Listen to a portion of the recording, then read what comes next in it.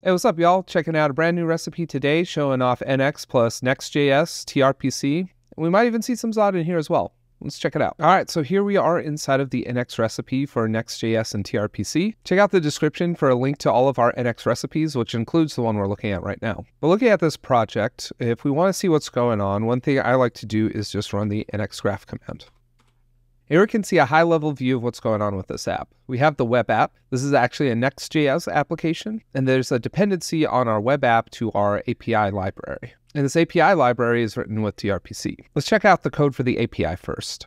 So back inside of VS Code now, I'm going to collapse my apps and look at my libs. And coming in here, we'll take a look at the root.ts file. So we can see right now, because this is more of a boilerplate starting point, we just have a router with a single greeting, which is pointing to a greeting router. So let's take a look at the greeting router. So we can see greeting is inside of route/greeting. And here we can see this nested greeting router has a single get greeting, which is a query, and it's going to return a message for us. So this is a pretty minimal API at the moment. The interesting thing I really like about this recipe though, and this is really what tRPC unlocks, is that we can really easily expand on this API and make changes to it. And as soon as we make those changes, we'll immediately be alerted if we break anything. And when we add any additional routers or endpoints to this API, we don't actually have to wire that up to our front-end application. Really, we can just make changes here inside of this API lib. With the setup that this recipe shows, we'll just set this up to an API route on our Next.js app. Let's take a look at that piece now. Coming into the apps here, so this is for the web app, so this is our Next.js app now. If we look at app,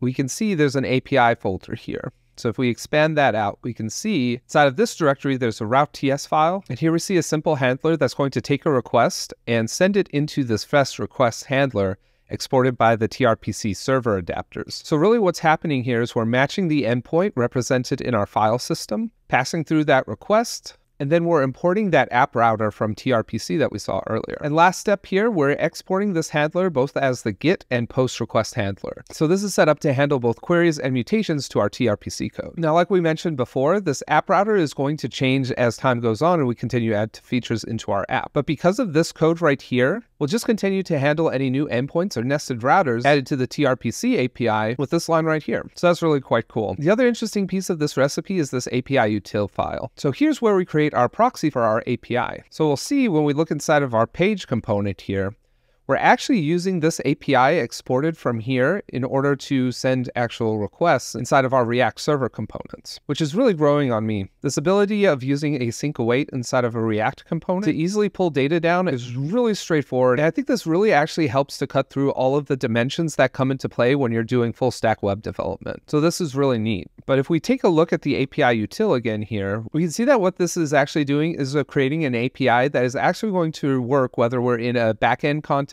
or in a front-end context. If we end up calling this API from front-end code, we'll end up using the base URL, so we'll end up hitting the base URL API/tRPC, which is going to hit this handler that we were looking at earlier. And if we run it during our server-side rendering, we'll be able to use the Vercel URL to point to the correct location in that context as well. So client-side or server-side, we're ready to go. Now, of course, to see this in action, let's open up our terminal. We can cancel out our nxgraph here and roll an nxserve web app. And that's going to start our development server. If we open up to localhost 4200, we can see there's the message from our backend API. And of course, if we want to see that NX task caching in play, we can go to a new terminal. And here we can run the command nx build web app. We can see the first time this will take a little bit. And there we go. In total took us 12 seconds. But if we were to rerun the command again, 73 milliseconds. So that's it for this video. We didn't get to Zod, but I promise we'll get to it in a future video. Be sure to like and subscribe so you don't miss it. Let us know what you think about this format in the comments below. Keep working hard, y'all. We'll see y'all next time.